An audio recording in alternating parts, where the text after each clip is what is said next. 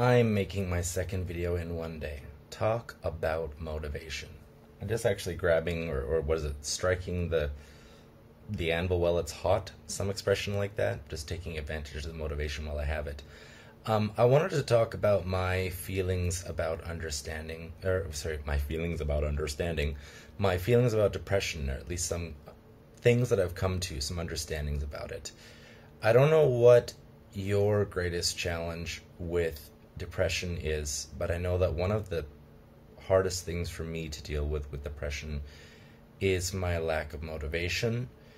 And I think a large part of it stems from the fact that I feel like, what's the point? There's just, in my mind, no reason to do anything. If I make more music, who's going to listen to it? If I get out and jog, well, who cares? I mean, there are reasons underlying that, but namely it comes down to the fact that it feels like it doesn't really matter to anybody else if I do these kinds of things. And if you've watched my previous video, or if you haven't, basically I talked about how we all do need at least a little bit of external validation, at least a little bit of,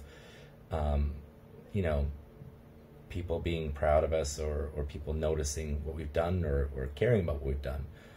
And when you don't have that, at least for me, it becomes very difficult for me to escape my feelings of depression, and namely to do things.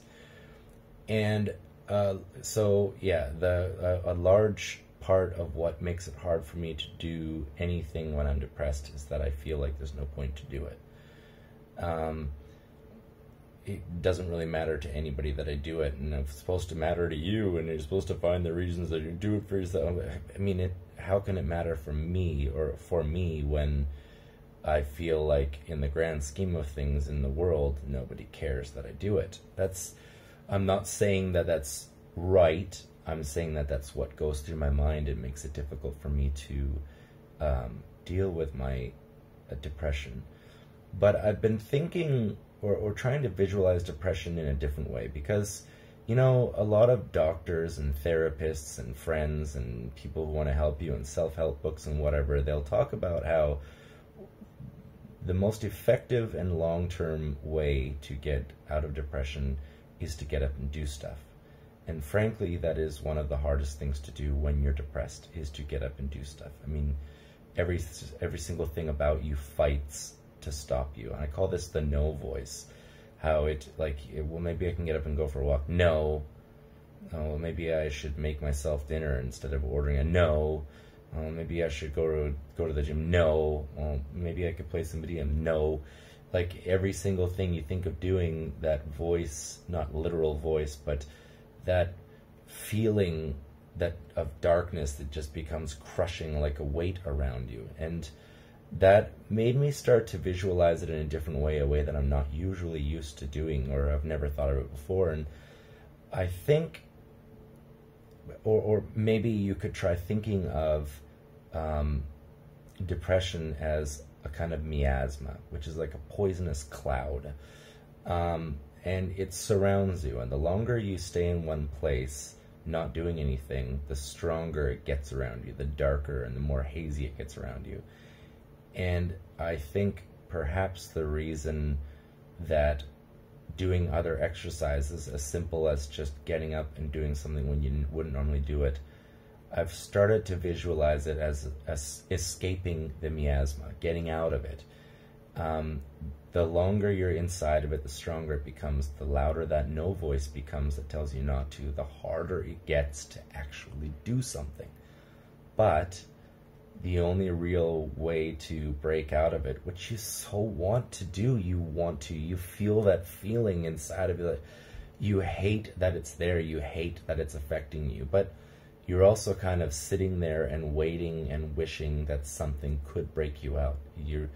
This is the kind of situation where you're waiting for someone else to save you, or something else to save you, for something to just flick a light switch, and for you to just suddenly I don't feel it anymore. I'm suddenly free. I feel better. It, like the light shining on my head, just going from this to just ding, suddenly you feel better. And unfortunately, there's nothing really sustainable that's going to do that. I mean, you can pop some narcotics and feel better for a certain amount of hours, but you pay the price for that, because the more you push yourself in a good direction, in an unsustainable direction, the further back you have to fall. It's the pendulum effect.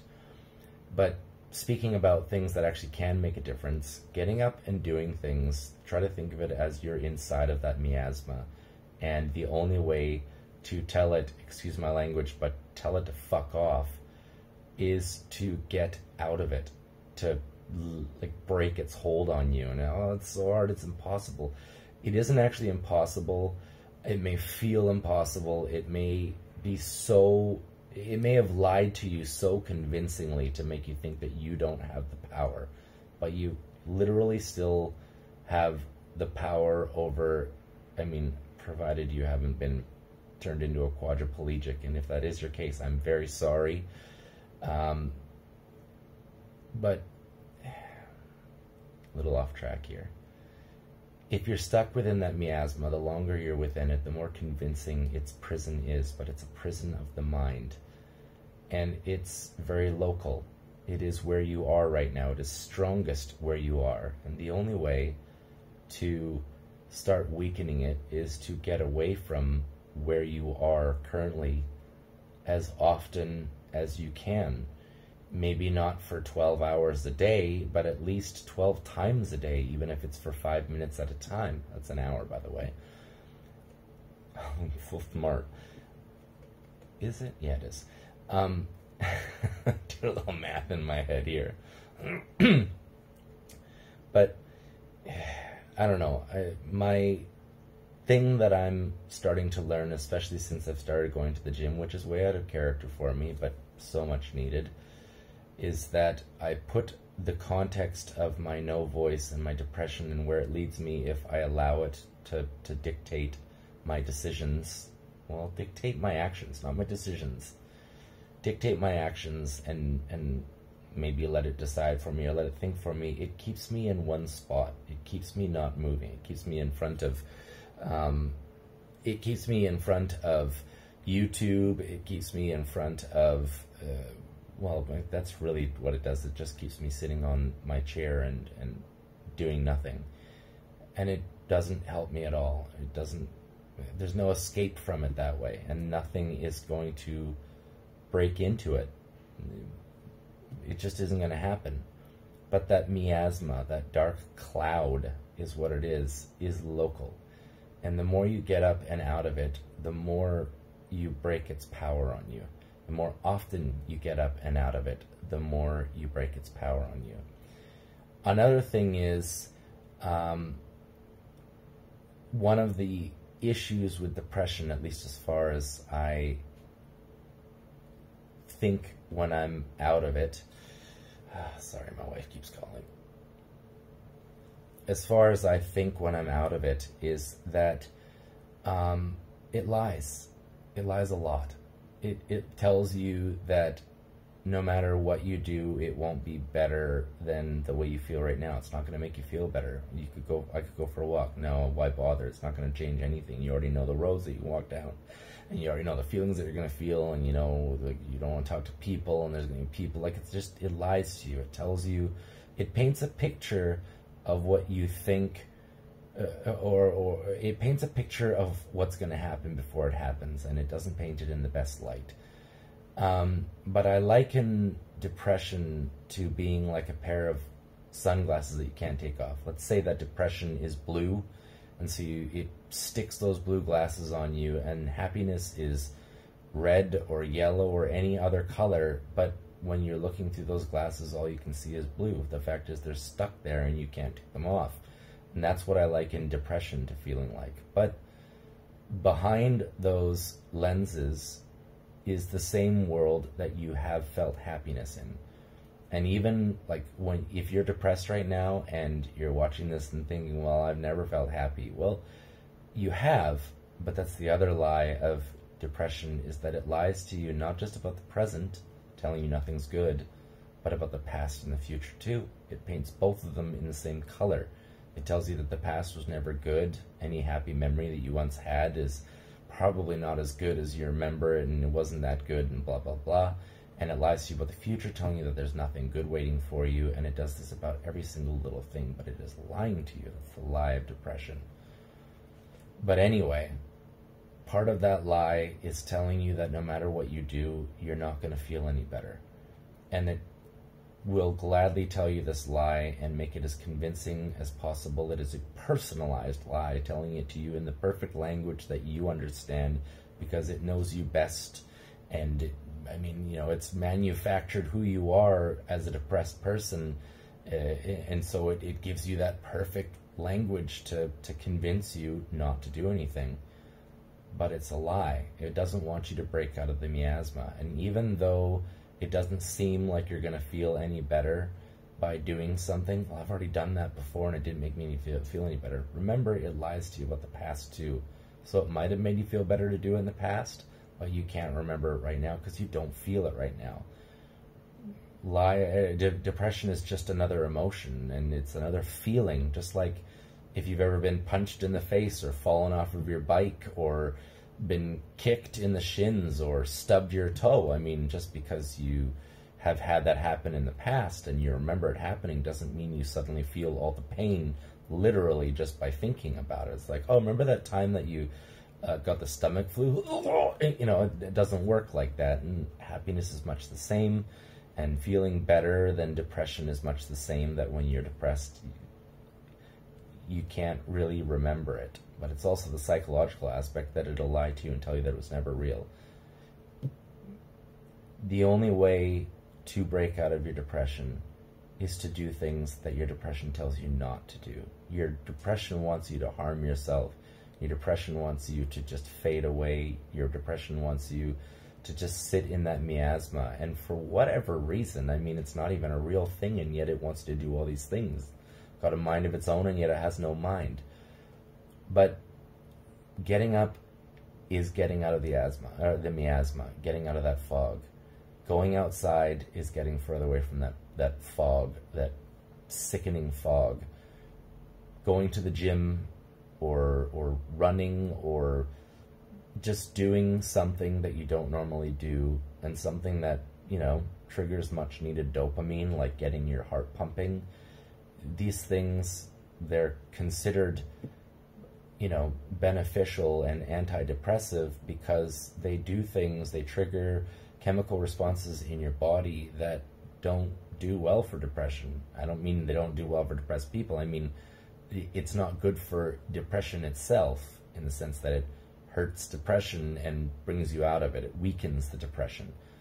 But yeah, that's the whole purpose of this video, was to give you that visualization that if you're facing depression right now, and man, I feel you.